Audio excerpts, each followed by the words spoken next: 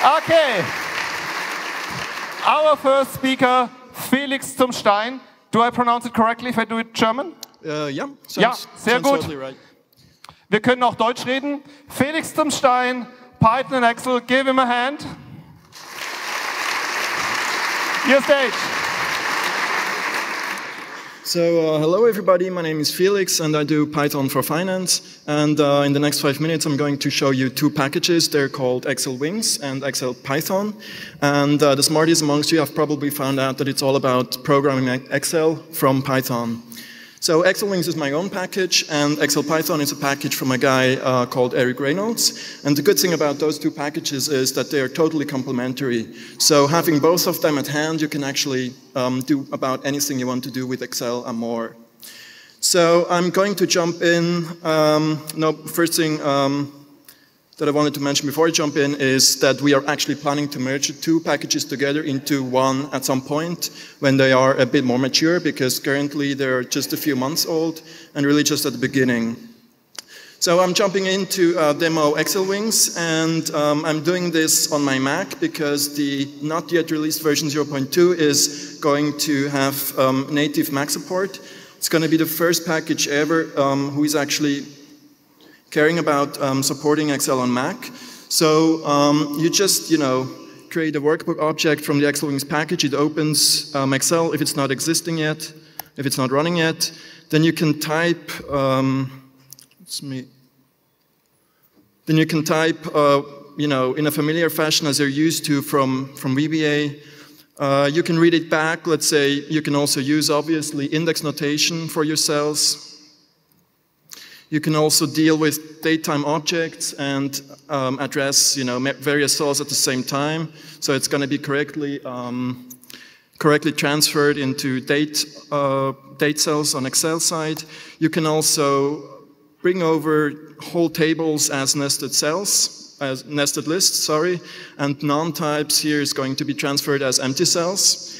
Then there's also an easy mechanism to read back those tables. So you just specify the upper left corner and say table, and you're basically essentially back to whatever you have pushed over to Excel before. The good thing is this also works with NumPy arrays. So if I just say, identity matrix, assign it to A10, it's just going to push it over there. If I want to read it back, then I simply say, here from A7, give it back to me as array equals to true. It's also automatically going to handle NANs if they're empty cells, for instance. Then pandas data frames work pretty much the same way, so you can efficiently read in your data here. Again, from A6, the table, then you split off the column headers, and the rest you put it into the data, and you quickly have your data frame back in Python. Again, taking care of the NANs. Then pushing it back is as easy as before. You just throw it over into a cell, and if you, don't care about the index, for example, you just say index false. You can do the same with the header. The last thing here I'm going to show is a one-liner actually to add charts and automatically, control the chart type and the source data. So that's what the upcoming version 0.2 will feature on the Mac, but we have currently a lot more features on the Windows version. So for instance, you can actually invoke those scripts that you write with Excel Wings. You can invoke them directly from Excel. So we have a native way from Excel Wings. It's a bit slow, but if you combine it with Excel Python, then the first call is slow, but then it's very, very fast. All it needs is one line of VBA in the back. Then now I'm going to completely switch over to Excel Python. Excel Python is just great because it allows you to expose existing Python code without having to do any changes into Excel. So for instance, I have a matrix here. I want to calculate the inverse of it. There's a function for that in Excel. Obviously, M inverse. But the thing is, if I change that into a singular matrix, then M inverse will not tell me the result anymore because it's not defined. So in NumPy, it's easy. We have the P inverse, the pseudo inverse that is actually made for these non-singular matrices, and we can still calculate it. So having Excel Python, I can natively expose the pinf function here in Excel. All that's needed is a little wrapper over here in the code section in the VBA. It might look a little bit convoluted right now, but there's an add-in, a developer add-in that can actually produce this code for you. And then the last thing I want to show you is a complex, well, it's not utterly complex, but still it's 2 matrix multiplication and a transpose applied to large matrices. So we have a 400 times 400 matrix. And if I change a value here, then I have to wait a long time for the native Excel functionality to calculate, almost too long for Lightning Talk. And if I do the same over here in Excel Python, it's like blisteringly fast. Thank you. Thank you so much, Felix. Thank you so much. Richard Jones, please get your setup. You get the original Lightning Talk Man superhero card for your collection for giving a Lightning Talk. Our next speaker will be Richard Jones from Down Under, talking about packaging and awesome. Please can I get Hiroki with a non-ASCII last name to the stage? Wow. And while we were talking about Excel, I heard that the project management for the new Berlin airport was also done in one big Excel sheet. That brings us to math. An infinite number of mathematicians walk into a bar. The first orders 1 beer, the second one orders half a beer, the third one orders a quarter of a beer, the next one orders an 1/8 of a beer, the next one a 1/16 of a beer, and then the bartender just pulls 2 beers and says to the guys, you have to know your limits.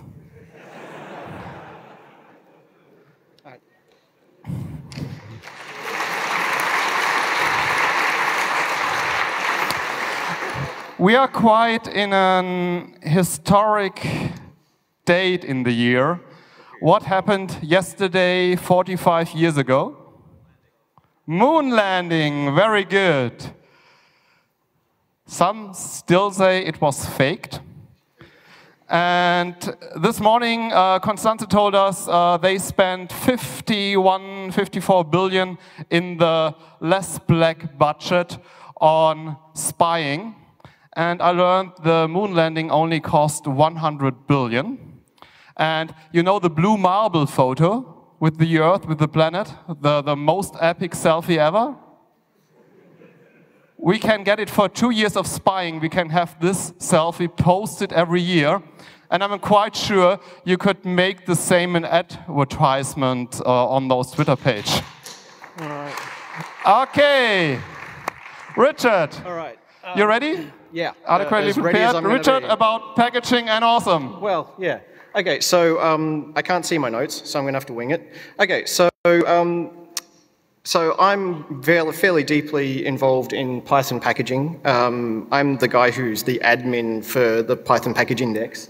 And I've got a bit of a premise here. Packaging is, who agrees with this? That packaging is awesome? Really?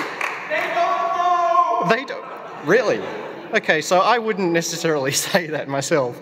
It's certainly getting better. It's been pretty terrible, but we are working on it. It's improving. There's a Python Packaging Authority now, which is a group of people who have been working on tools kind of semi-independently, and we're all kind of working together now to try and make things better. And one of the issues with the kind of the Python packaging story is that there's a lot going on. So Python has this motto about there being one obvious way of doing things. So it's a bit of a complex story. Another issue that we've had is that the story has been told in many different places. So we've got different people documenting their projects in different places. You often end up finding documentation for this stuff on Stack Overflow, all sorts of disparate locations. And some of it is quite out of date because packaging, it moves on with the times. So what the Python Packaging Authority has done is create a single point of documentation for all of this, and it's packaging.python.org. The nice thing about this is it's being kept up to date. It's not complete. But the stuff that most people need to know about creating packages, installing packages, distributing them, even things like caching them locally and mirroring the whole index, those things are documented. There's some of the edge cases aren't necessarily documented yet. But so it's a work in progress, but it is being kept up to date. And the really nice thing about it is that button up the top right-hand side there, where if you see a problem, you can go straight ahead and either suggest a fix or just make the fix and submit it to the people who are looking after it. So I think that's pretty cool and a great improvement over where we've been in the past. So packaging.python.org. If you ever need to know where to look for documentation for how to do anything in packaging, that's the place to go. I'm also organising an open space about packaging. If you're interested and would like to contribute to the general things that are going on in packaging, then on Thursday at 11 o'clock, out in the garden area, so when we start yelling at each other, you know, it's a kind of an open space and we can feel free to run away, that's where we're going to be talking about those things. And it'd be good to get interested people to come along and contribute. So thank you.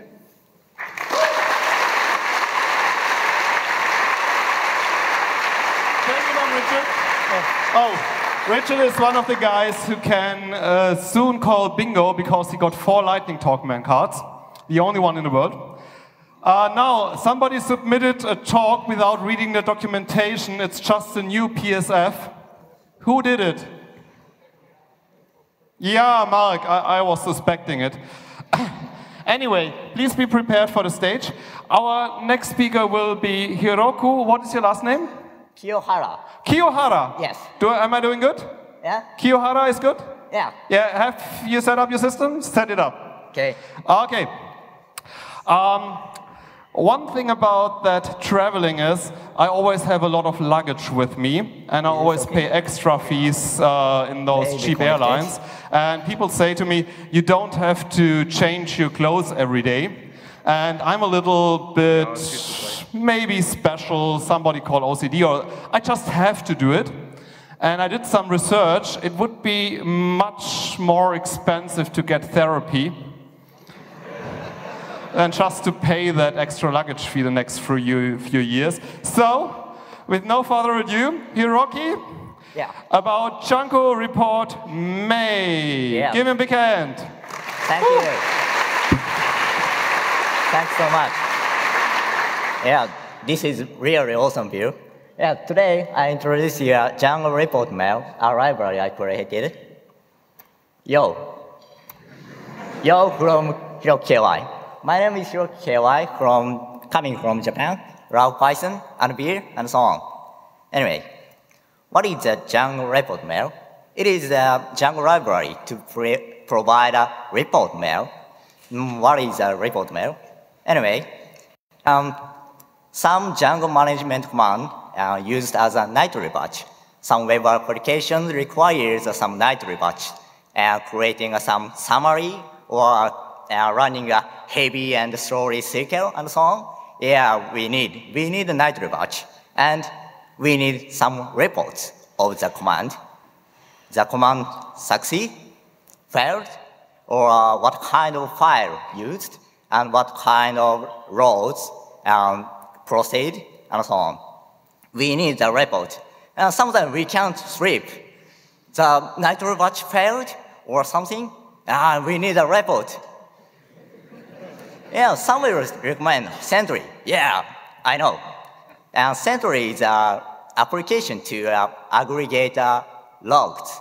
So it provides a dashboard, it provides aggregated logs, and it provides notifications as email. Yeah, it's a really great project. I know. But lack of resource. We can't run the Sentry server. The lack of resource. We have only this small instance of EC2, something like this. I mean, tiny project. We don't have enough resources. So I recommend the Django Report Mail. This is a very common, this is a Django management command, and you need to import the apply report decorator and apply it to the handle method. When the handle method takes a reporter object as a second argument, and you can use the interface like a REST. You can append some strings you want to report. Yeah, this is a very, very, very simple example. Let's see the more complex example. Yeah. We use this reporter object in the for loop. At this report, the loop counter's number will be reported.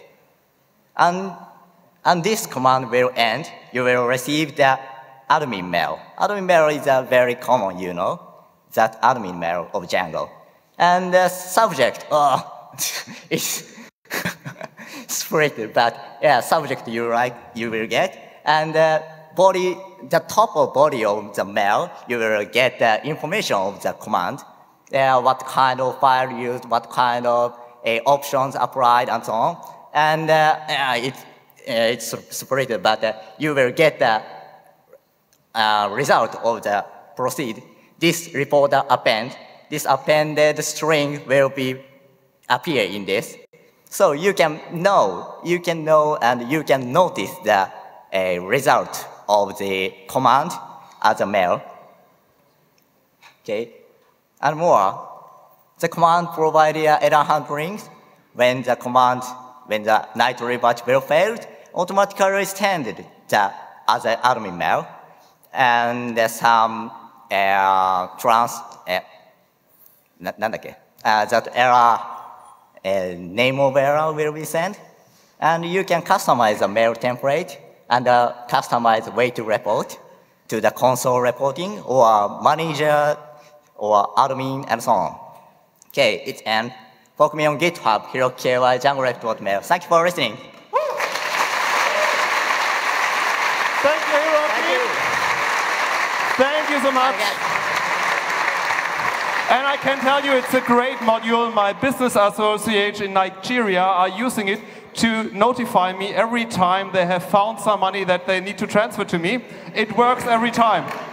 Thank you so much. I need Alexander Kölping about the flying elephant. You are prepared? Now our next speaker will be Marc-André Lenberg about the new Python Software Foundation. And ready! Give him a big hand.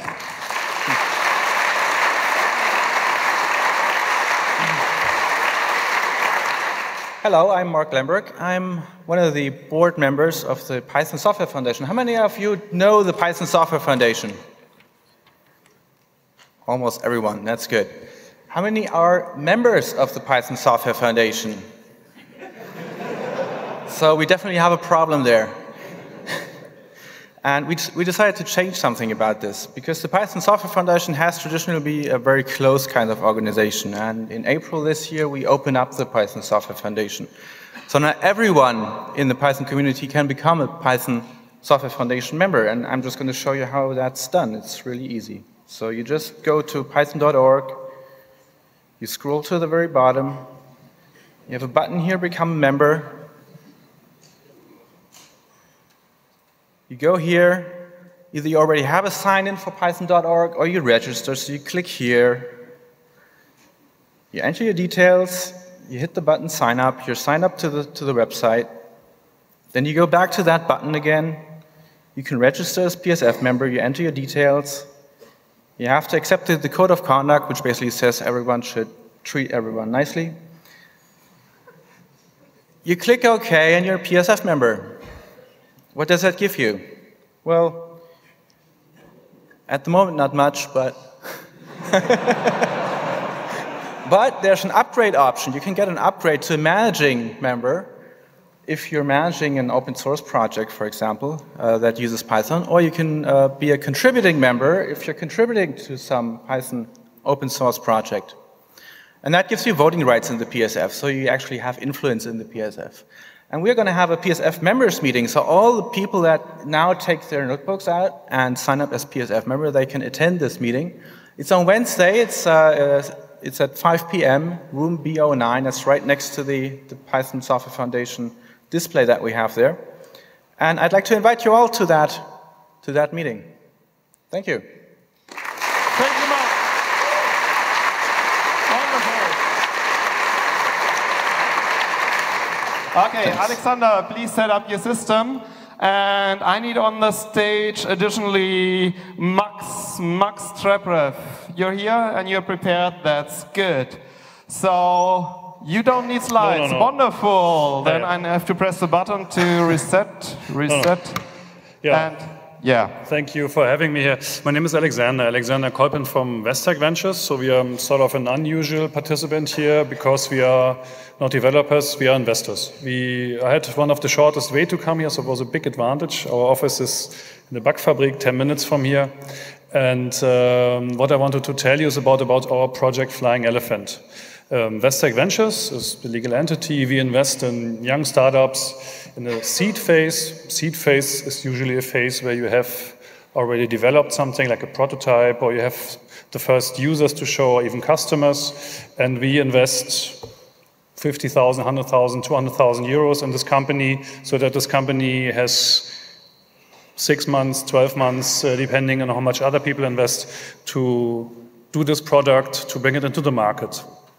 We right now have around about a little bit more than 20 portfolio companies. Most of them are here in Germany, in Berlin, Brandenburg, and Hamburg. And among these are some software testing companies. One is or was called Test Hub. It's cloud-based software testing. The other one is called Test Object. It's app testing. And if you look at our website at Vestec Ventures, you see that among these 20, there are a lot of different industries, like software testing is one, the others are online education and others.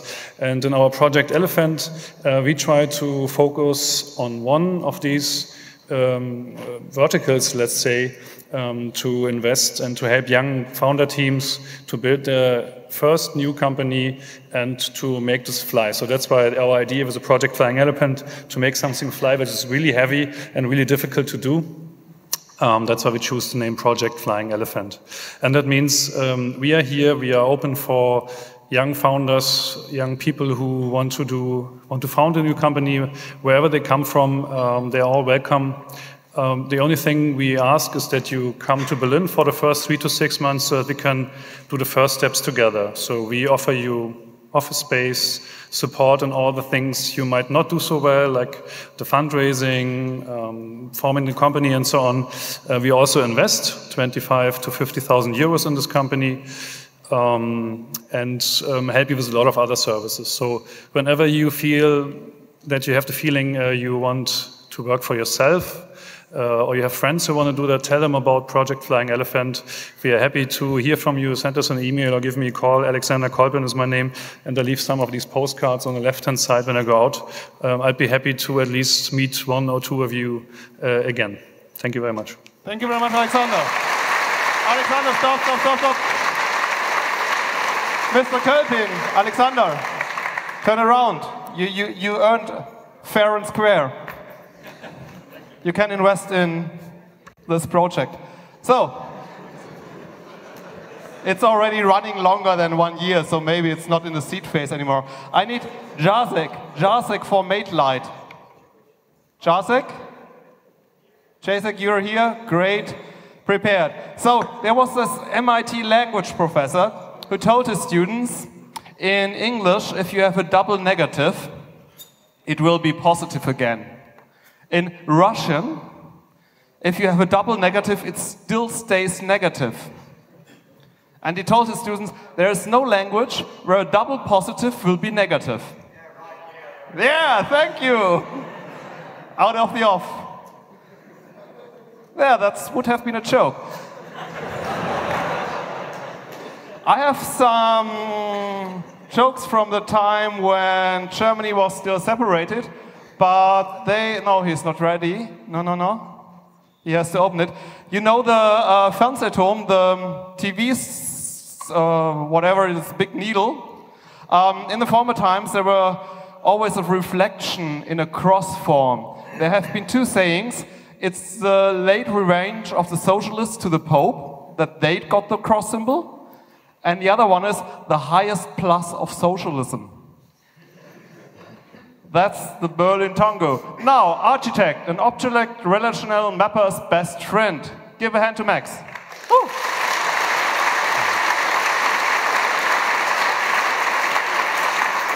Okay. Hi, everyone. At first, I have to tell you a little story. So, last year, I was at the EuroPython in Florence, and I was given a lightning talk also about the package I made called Django DB Party. The idea of the package is to make table partitioning absolutely automatically on the fly. I won't go into details about what table partitioning is. Basically, the idea is that when a record is inserted into a database table, if that table is partitioned by some condition, for example, we want a table partitioned by month, then a record is inserted into the corresponding partition. The cool thing is that you still receive a record from the main table, but behind the scenes, record is stored into its partition. After that, I also gave a full-length talk on this topic on some other conferences, and everywhere people was asking the same question. Will this be available for SQL Alchemy or Peewee or some other ORM? And I thought, like, why not? So now I would like to present you the architect.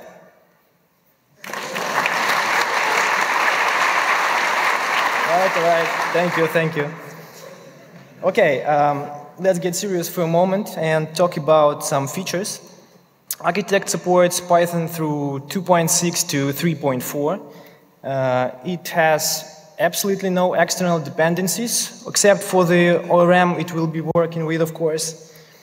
It has extensive documentation at Read the Docs, and it has 92% test coverage at the moment.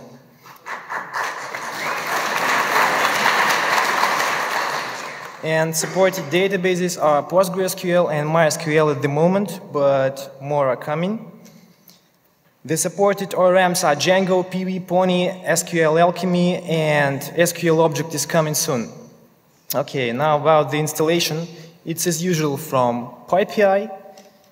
It's very easy to use and configure. Basically, you just import a partitionable mixin for the needed ORM and add it to the model. This is a Django example, but it can be Peewee, Pony, or SQL Alchemy. Then you add a partitionable meter class with the settings for the model, and then you run a special initialization command, which will insert some triggers and some other database stuff. And that's all. It's very simple. Now every record will be inserted into the respective partition for the needed month absolutely automatically. Okay, plans. Of course, I will add more partitioning methods, will support more ORMs, more databases, blah, blah, blah.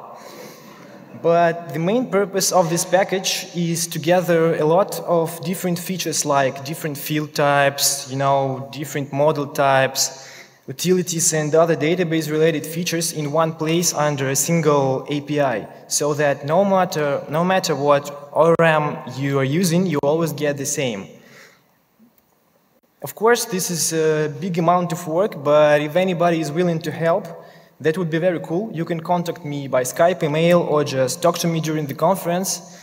And I hope that together we can make the architect an object relational mapper's best friend. Thank you. Thank you so much, Max. Thank you. And thank you for choosing the right database to support as top level. I'm with the PostgreSQL community. I need the Trade J, whoever you are. Can somebody tweet Trade J to come on the stage? Thank you so much. Our next speaker will be talking about Mate-Light. Mate-Light. Oh, I have to pronounce it in German. Mate is the thing you drink. So I assume something with this. And while they're getting ready, three logicans walk into a bar. The bartender asks, do you want to drink a beer? The first logican says, no, I don't know. The second logican says, I don't know. The third logican says, yes. Yeah, good. It's hard, this joke in 30 degrees, But wait until to this evening when you're in your air-conditioned room and tomorrow morning. It took me 1 week, so. Uwe, are you ready? I'm ready. Sufficiently prepared to rock? Give him a big hand, Martin Light. Can you hear me?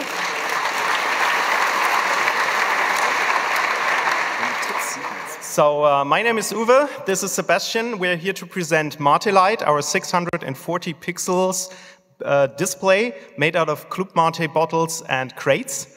And if you're wondering why this is so funny or cool, then you're probably not German, because Club Mate is, or caffeinated drinks made from South American mate tea have become the signature drink for German hackers. And so we built a display out of used bottles and crates. And this installation is usually based at Seabase, which is a crashed space station below Berlin and also a hackerspace. You should totally visit it while you're in Berlin. You can find everything about it at c-base.org. And, well, during EuroPython, this thing is here. So it's on this level, on level C. Come see us after the lightning talks. It's 640 LEDs. Each one is placed inside one bottle. This is one crate out of 33. So, and each of the LED is connected to the next LED, so it looks kind of like a Christmas light strand. And at the end of the strand, they're all connected to a microcontroller, which is connected to a PC that's running a Python server. And yeah, Jacek will tell you about it. So basically, we took this 15-year-old laptop computer and I started coding up everything in Python. Noticed that it was too slow, then we made everything that was kind of performance sensitive out into a C module loaded via C types. And now we have it running fine at 640 pixels resolution on a like 900 megahertz Pentium. So yeah, there's lots of stuff that you can do with it. So we have two ways you can talk to this thing. One is via TCP. You can basically just send text and it will display the text. There's an app for it. Yeah, there's an awesome app on the Google Play Store. So if you have an Android phone, you can just use and search for Mate-Lite, and you can send like messages to the big display. But there's also people who build games and gaming libraries in Python for this. So we have Tetris, we have a Mario clone, we have a Snake clone. Of course, we have Conway's Game of Life. That's always good to have. We have video streaming, so you can start a little Python script on your computer that takes your video of your webcam and then streams it to the Mate-Lite. And we have animated GIF players. We also have an emulator for Blinken lights, if anyone knows what that is. There was an installation with really big pixels in the house next to this building. So there's yeah. And we have Paint, and we have libraries for Node.js and Bash and Ruby to use this thing. So yeah, if you'd like to know more, go to github.com/Jacek/Mate-Lite or visit us during EuroPython somewhere around here. Thank you. Thank you very much.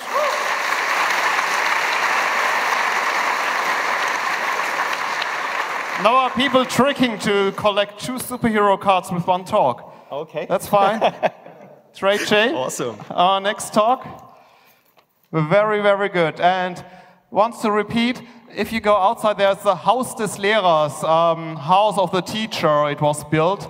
And for those who are not from Germany or Europe, like Richard from Australia, there was a big installation, Blinken lights. They took the windows and they got some programming done so that they could use the windows and switching on lights off and on to have it in the display, and they played Tetris on the house. Way cool. Way cool. Now, our last speaker for today will be Trey J about Dev Assistant. Yeah. Are you, that's not your slide. Keep on fighting, keep on fighting. Really? It was there. What do you get if you cross an octopus with a cow? Yeah, and a warning from your ethics department. And you lose all your funding. Oh, good. Oh, that's a step forward. Yeah, good. Yeah, you're doing fine, and we'll still have time enough. That's sort of bad because it doesn't do what I want it to do. But one tip: if you prepare a lightning talk for tomorrow or one of the days, just assume that the wireless will not work. Yeah, that's what I did. But you assume that the wireless will not work. Yeah, wireless, but this is why it doesn't work either. Ah, yeah. There's that law, it will take longer, even if you take into consideration that it will take longer. This is the new Lenovo, people don't get it. New laptop? PC, no signal, that's great. Okay, whatever, without slides. Can you speak freely? Even better, give him a big hand for doing it without...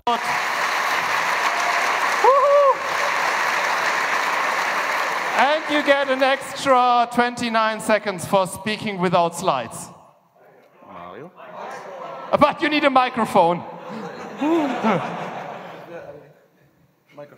You have a microphone. I have a microphone. Yeah. Okay. Ladies and gentlemen, my name is Tomáš Raděj. I work at Red Hat, and I want to present this sort of project we're working on. It's a community project. It's called DevAssistant, and it's used for automating pretty much anything that is related to programming except for the actual programming. So if you want to like develop your Django project or Flask project, you need to download dependencies, set up some variables, put things into the right places on the system, and it's always the same thing. So you can either write yourself a shell script, which won't be portable, or you can use DevAssistant, which is very much portable.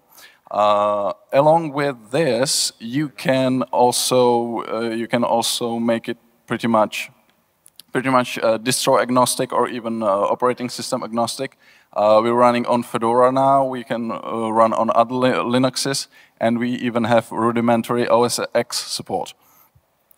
Probably the coolest thing about DevAssistant is that you can include a script. Is it working? Oh, that's kind of bad. So I can show you the GUI. This is what it looks like. If you want to create a Python project, for example, you go with Flask. You get this nice window where you put the project name. You can specify if you want to run it in virtual env, or if you want to push it to GitHub. All these nice things.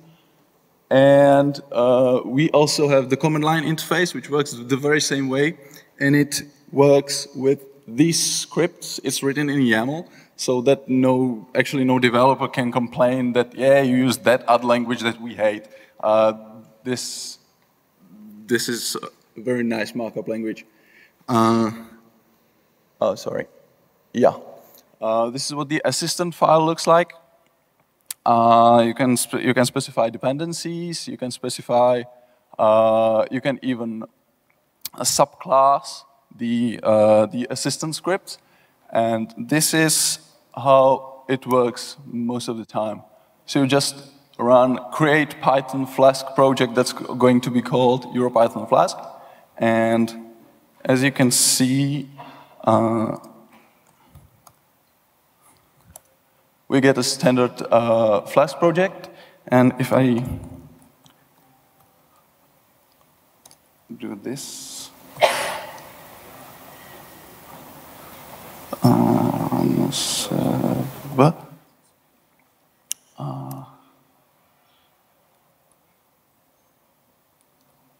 we get a working Flask project within like 3 seconds.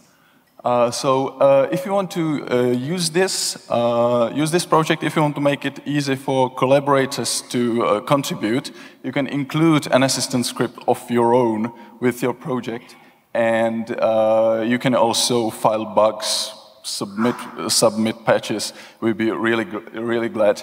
The URL is really simple. It's devassistant.org. It's this website.